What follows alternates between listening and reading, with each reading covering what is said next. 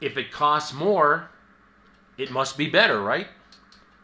That is the reason why I believe this is one of the most misunderstood precepts that Miyamoto Musashi discussed. This idea, do not pursue fancy foods or delicious foods. What was really being translated here? The idea that you would not pursue a delicious food is, in my opinion, not what Miyamoto Musashi was trying to say. What he was discussing is the pursuit of quality over quantity and trying to make a statement about the world, trying to say that expensive does not mean better. And I think it was explained in a more simple fashion, in a base statement that got that point across. In his world, he may have seen it in this way.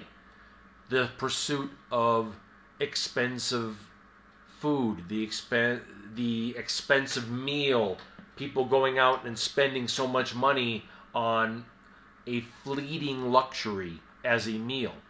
However, I believe what he was trying to say was that pursuing luxury over quality, over experiences with people that you care about, that is where I feel this precept was going, and I love it. As much as people say this is just an odd precept in the Dokkodo, I think it was very well thought out, and we will discuss this more.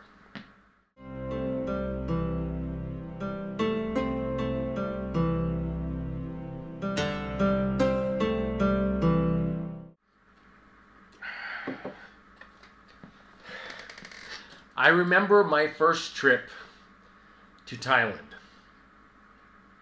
And I am walking through Thailand. I have a backpack on my back. I was overdressed.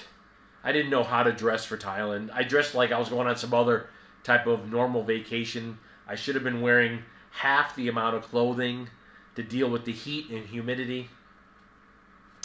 But I went into a area that had all these open restaurants. And you sit down and you can see the foods that each restaurant is displaying that they have to eat. They have racks with ice and fish hanging, shellfish, everything that's been brought in from the sea. They also have shops that have hanging chickens that are raw. And again, also in like an iced area. It has like crushed ice on the bottom to keep this food fresh through that one day. The idea of frozen food was not in Pattaya, Thailand. The food was caught the night before, or it was butchered the night before, brought into the city, and now you had fresh seafood and fresh meats to choose from that were consumed that day. When that shelf area was empty, that restaurant didn't have the food anymore. It sold out of what it bought for that day. It may get replenished, maybe not. Their day might be over. But it changed my mind about something. The idea of good food. Let's go with the raw translation of this precept. The idea of sitting down to a $100 meal in a 5-star restaurant, someplace, exciting, interesting, temporarily, perhaps. But to see freshly grown ingredients, herbs, vegetables, fruits, and then combined with freshly caught seafood, freshly butchered meats, all designed to be brought into a city and eaten that day. Absolutely fascinating, fresh, delicious, no processed foods, no preservatives, no weird chemicals added. It changed my idea of what good food was. It changed my feeling on what good food was. I now look at when I travel, it's one of the reasons why I enjoy street food as much as I do. And I have a whole series on this channel about street food. Because of that fact, it is the freshest, most delicious food you can eat. It is something that North America has basically turned its eye away from. We're not going to allow street food because it's unregulated. Unregulated means that it's not full of processed chemicals and preservatives. That's what unregulated means. If it was regulated, it would be full of things that probably give you cancer. But when you travel overseas to these countries where the food is cooked fresh right in front of you at that moment, with the idea that if you run out of a certain herb, they're getting on their cell phone and they're telling another cart, I need herbs. And that cart pulls up and they grab more fresh herbs and that cart then leaves. And they are ready to go for another 2-3 hours of cooking. That's an eating experience. And that's why I fell in love with that eating experience.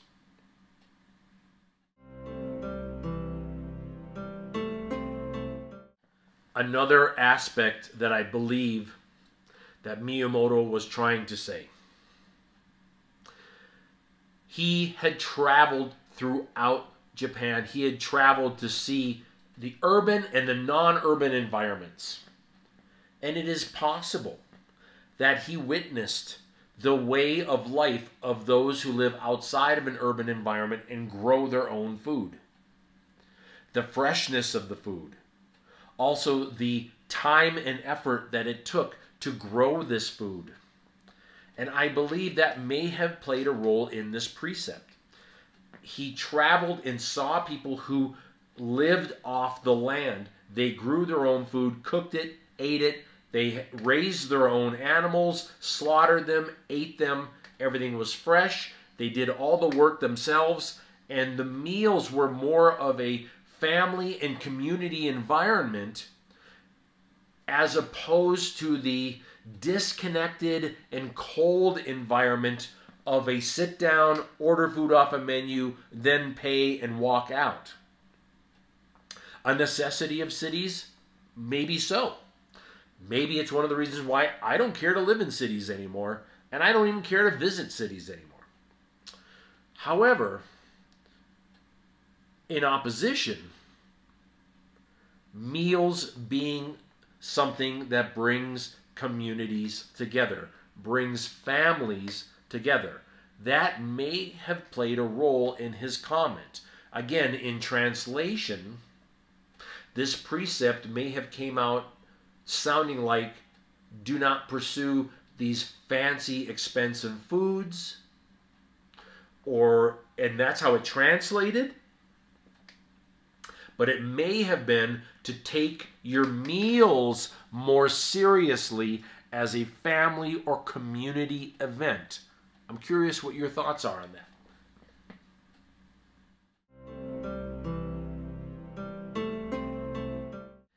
In the West, growing up, we had what is known as the barbecue.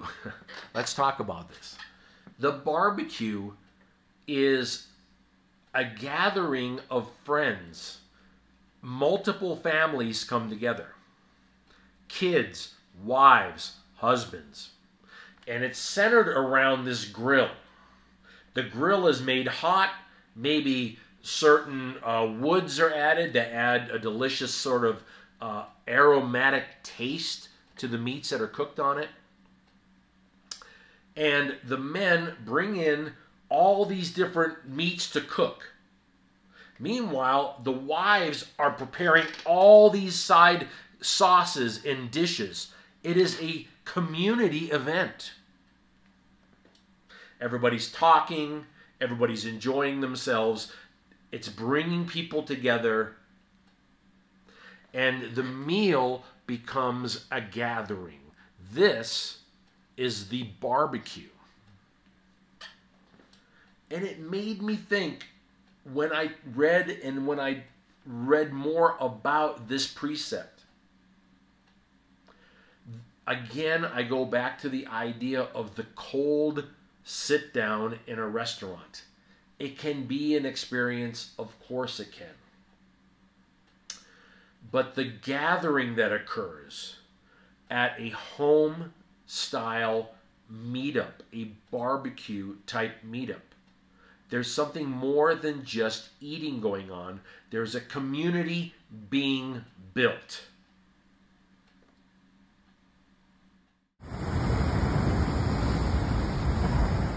To summarize this video, I want to go back to the author. Miyamoto Musashi traveled and had to fight battles far from the people he cared about or understood, any sort of family, any sort of friends. He had to travel far away. And I believe this holds true to warriors today who have to travel far away to fight battles. Very similar to such as a businessman that has to travel constantly. Take flights far away from home. When they return, the meal is more than just sustenance. It is about bringing the family back together. Rejoining of the family. This is where I believe the West, especially North America, has this idea of Thanksgiving, of this meal that brings everybody who has traveled far away, who has left to other cities, to other states, lives in other countries. They come together to have that meal to show togetherness. That is what the meal becomes. More than just some fancy food on a plate. It goes to the next level. It transcends to something far more important. And I believe that is what Musashi meant by this precept. And I'm curious what you think. So I appreciate your time, and I would like to know what you think about this precept. It is probably the most misunderstood in my opinion. And I like to look at it from a literal sense and from a philosophical sense, both. What are your thoughts on this precept? We will continue on every Saturday with this series, and I hope you're having a wonderful week in between. We will talk again soon, and aloha.